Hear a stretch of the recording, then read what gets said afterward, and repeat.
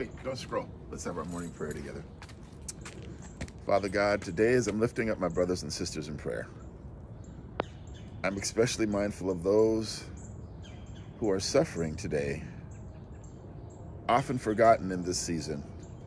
Father, I lift up my brothers and sisters who have lost loved ones this year. I pray that they would be comforted even as they're missing their loved ones now. I pray for those who've been separated from loved ones by divorce. I pray that you would comfort them now. In fact, Lord, I'm encouraged because Jesus said that we shouldn't let our hearts be troubled. He wouldn't leave us as orphans. He'd send the Comforter, Lord. So I pray today that your Holy Spirit would comfort those of us in this festive season who are lonely and need comfort. In Jesus' name we pray. Amen.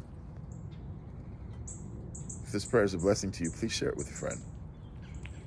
Remember that God promises to send the Comforter. Take care. God willing, I look forward to seeing you in the next video. Grace and peace.